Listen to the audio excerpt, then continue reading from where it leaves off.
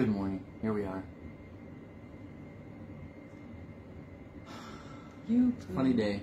You poo and you piglet.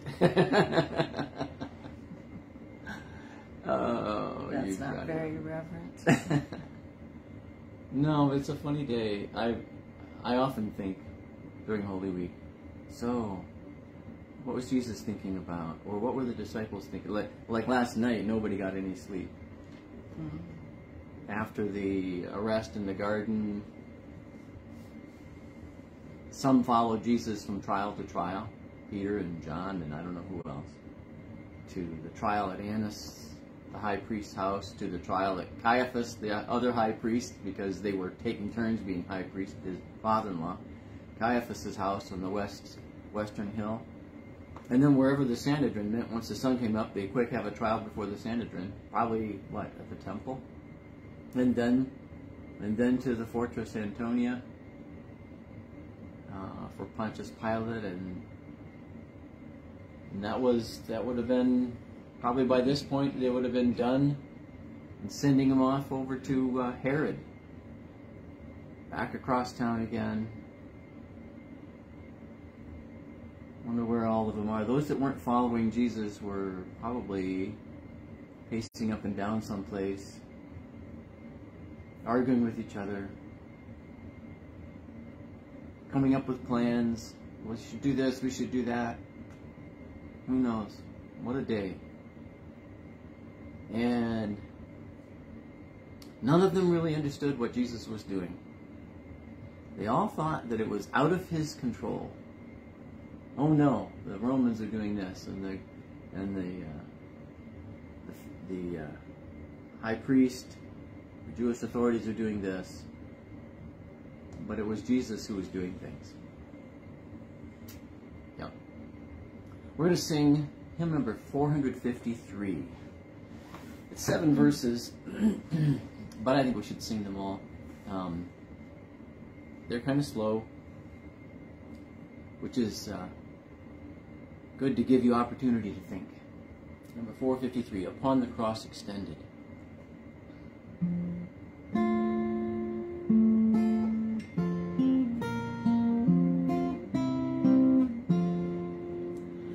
Upon the cross extended, seaward your Lord suspended, your Savior yields his breath, the Prince of Life from heaven, himself has freely given to shame and blows and bitter death.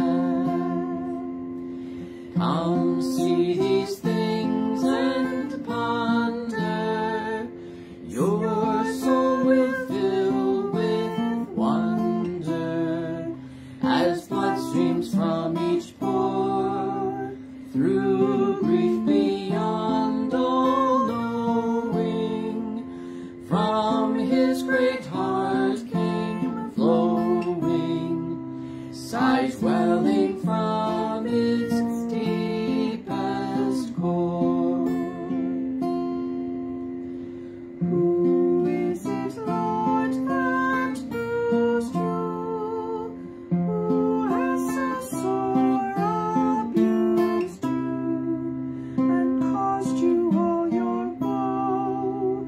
We all must make confession of sin and dire transgression, while you know ways of evil know.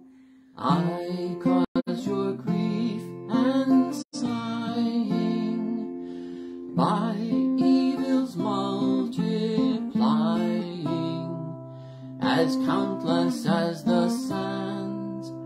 I cause the woes unnumbered, with which your soul is cumbered, your sorrows raised by wicked hands, your soul in griefs unbound.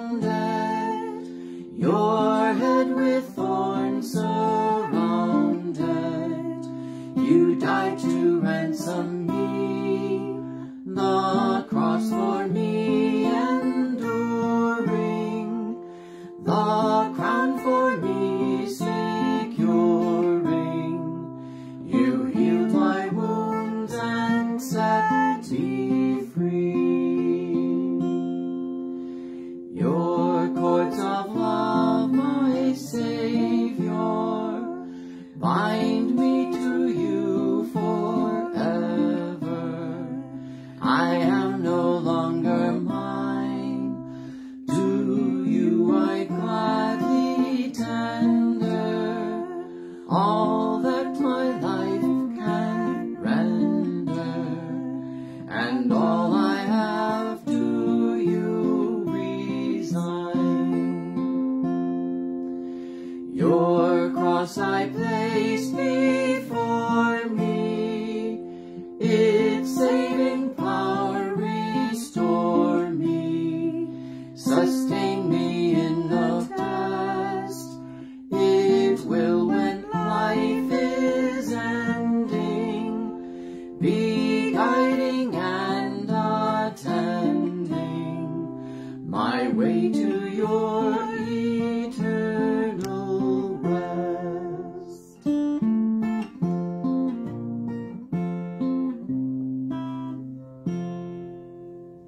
Matthew 5, verse 13. You are the salt of the earth, but if salt has lost its taste, how shall its saltiness be restored? It is no longer good for anything except to be thrown out and trampled under people's feet. You are the light of the world. A city set on a hill cannot be hidden, nor do people light a lamp and put it under a basket, but on a stand, and it gives light to all in the house. In the same way, let your light shine before others, so that they may see your good works and give glory to your Father who is in heaven. Do not think that I have come to abolish the law or the prophets. I have not come to abolish them, but to fulfill them. For truly I say to you, until heaven and earth pass away, not an iota, not a dot, will pass from the law until all is accomplished. Therefore, whoever relaxes one of the least of these commandments and teaches others to do the same will be called least in the kingdom of heaven. But whoever does them and teaches them will be called great in the kingdom of heaven. For I tell you, unless your righteousness exceeds that of the scribes and Pharisees, you'll never enter the kingdom of heaven.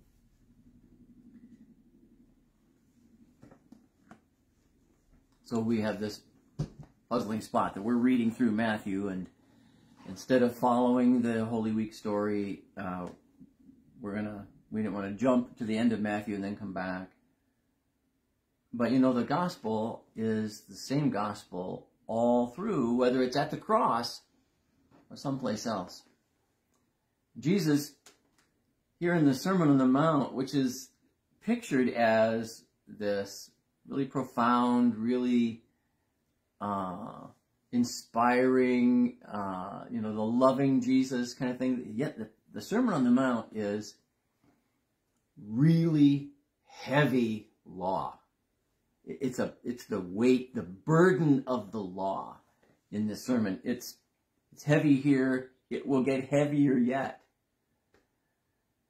Unless your righteousness exceeds that of the scribes and Pharisees, you'll never enter the kingdom of heaven. None of the law, I'm not making any exceptions in the law. The law is going to be enforced in its full force, Jesus says. But you can't keep it.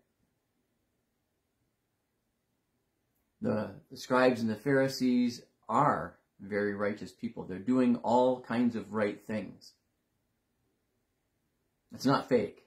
There are hypocrites, some who don't practice what they preach.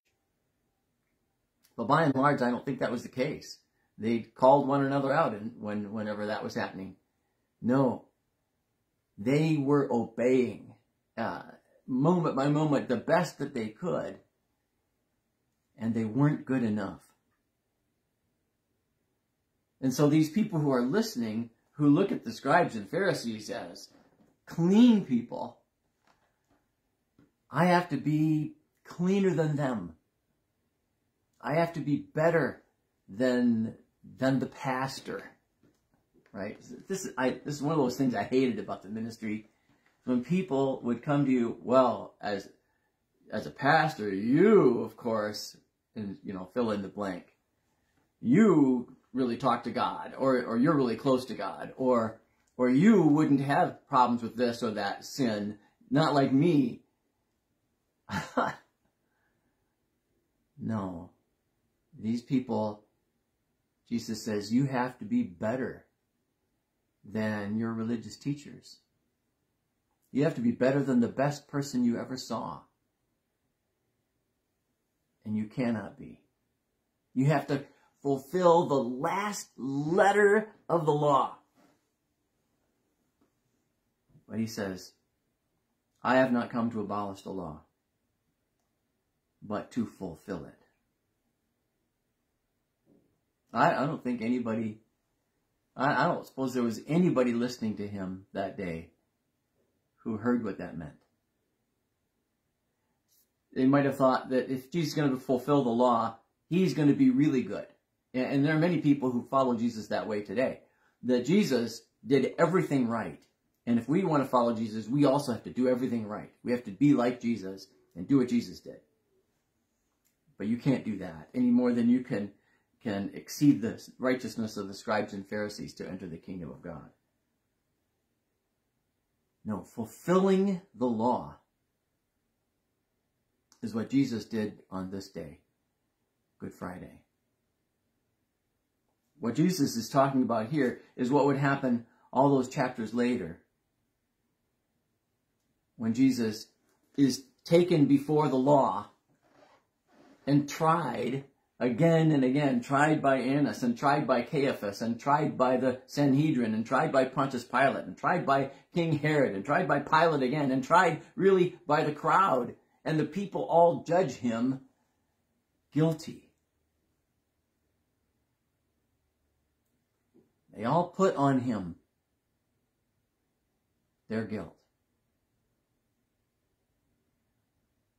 That's what we just sang about.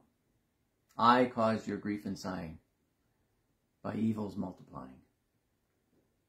And Jesus fulfilled the law, the requirements of the law, that there must be a sacrifice made. A sacrifice that would be sufficient to pay for all sin.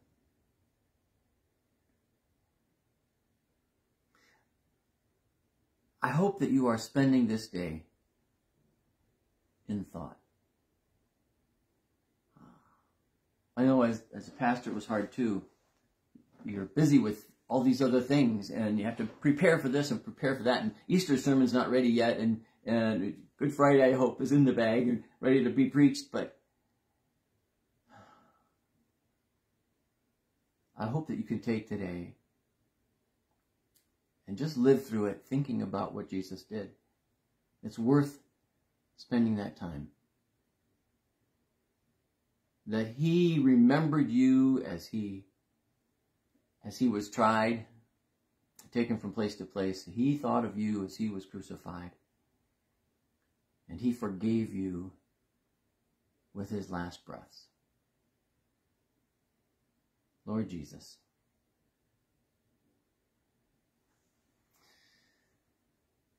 let us spend a day with you. Fill us with your Holy Spirit today. Remember us. Lord, you came into your kingdom. Now, Lord, grant that we may remember you. Help us in all things to remember you. To call to mind again and again all that you have taught and done, especially all that you did for us on this day. And remembering you, Lord, grant that we may have victory today over our enemy, Satan, over our own flesh, over the past and the present and the future. Let us walk with you today and celebrate with you on Sunday. Amen. Amen. And now may the Lord bless you and keep you. The Lord make his face to shine upon you and be gracious to you. The Lord look upon you with his favor and give you peace. Amen.